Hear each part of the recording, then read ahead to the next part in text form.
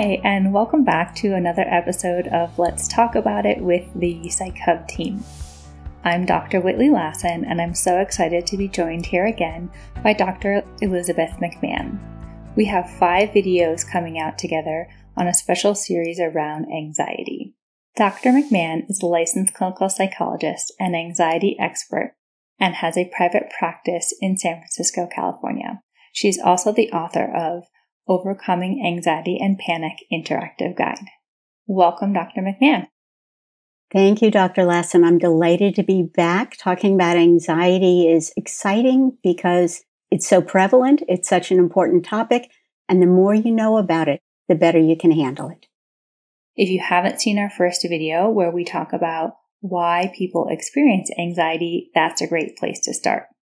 Today, we're going to talk about what anxiety is. So anxiety is basically a misfiring of a natural protective life-saving response. It's very important that we understand when we're in danger and we're being threatened and that we respond to it. But unfortunately, the part of our brain that reacts to threat and danger is so primitive and so quickly reactive that it can send a message of danger when we're not really in danger. That's when anxiety causes a problem. We talked in the earlier video about 5 things that make a false alarm, a misfiring of anxiety more likely. Genetics, chemicals, external stress, how you generally talk to yourself and what you expect of yourself, and then unhelpful lessons that your brain might have learned from past experiences. These anxiety triggers, these factors, can send a message of threat that the brain, this part of the brain, just reacts to. And then it causes anxiety. It pumps out adrenaline to prepare you physically to run or fight, to survive a life and death struggle. At the same time, being ready to run or fight doesn't do you any good if your mind is off thinking about the flowers or what a lovely day it is. So in addition to getting you physically ready to run or fight, it emotionally triggers and sends a sense of danger, threat, so that you can feel anything from slightly worried or uneasy to terrified and panicky. And that emotion gets you motivated to figure out where the danger is. And so your mind starts looking around for danger. So in other words, your thoughts get flooded with thoughts of fear and danger. Where's the danger? Where's the danger? What might there be a problem? Why am I upset? Why am I anxious? If you don't understand that this can be a false alarm, anxiety can cause you to do things that actually make things worse in the long run instead of better.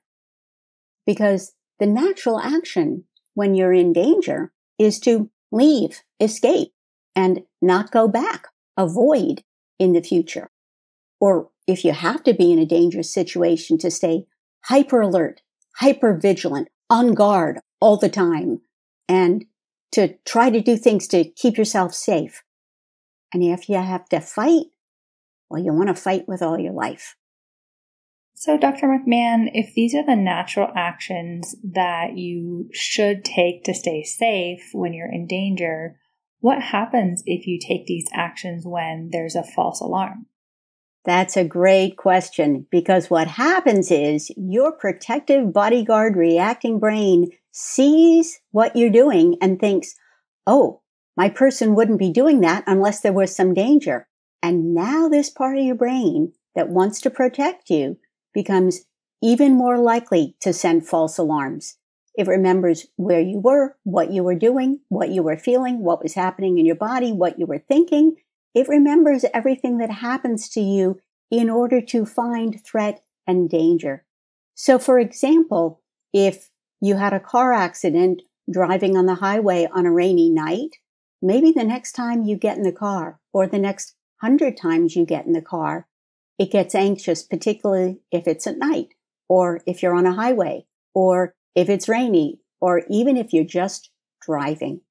So is there any good news? The good news is this response we are designed to have, our body is designed to have, It's the same protective, life-saving response that helps us leap out of the way of a car if we're in the crosswalk and a car is racing through the red light and doesn't see us. Or it's the same response that lets you wake up in the middle of the night to your baby's cry. It's well-intentioned, but the trouble is sometimes it's misinformed. And the really good news is the reacting brain is not the whole of your brain. We have the whole cerebral cortex, the whole higher, developed, smarter part of the brain that makes us fully human, that we can use and turn to balance our reacting brain, to cope with anxiety, and to overcome anxiety problems. Thank you, Dr. McMahon, for your detailed explanation about what anxiety is. Next time, we're going to talk about what anxiety feels like and then how to overcome anxiety. So be sure to subscribe to our YouTube channel to be notified of the next video. For more resources from Dr. McMahon on anxiety, fears, and stress, visit her website or check out her book, Overcoming Anxiety and Panic Interactive Guide. Be sure to subscribe, follow us on social, and visit psychhub.com to learn about our Mental Health Ally certification and our CBT courses for mental health providers. Leave us comments with questions and suggestions on what you want to learn more about. Thank you, Dr. McMahon, for joining us today. You're very welcome. Thank you for having me. And I'm looking forward to the next 2 videos when we talk about what anxiety feels like and how to overcome it.